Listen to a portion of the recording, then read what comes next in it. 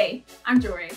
At NASA, we pay tribute to the women in STEM who continue to lead the way for change in our society and culture. This March, we shine a spotlight, just a few, in honor of Women's History Month. Did you know human computers were a huge part of NASA's history?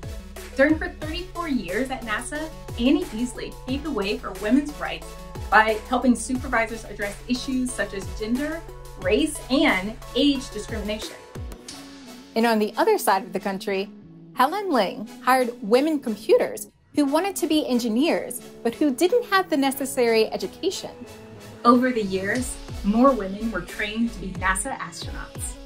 While she never went to space, Dr. Patricia Cowings became the first American woman scientist to be trained as a payload specialist, and even developed a method to train astronauts on how to combat motion sickness during spaceflight. Did you know? A NASA engineer was inspired by a drinking straw to create a new way to clean up toxic waste. Well, it's true.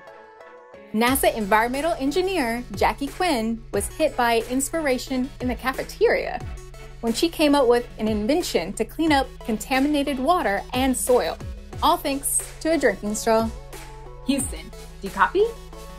In 2001, Ginger Kerrick became the first non-astronaut capsule communicator, aka the person who relays information from mission control to astronauts in space.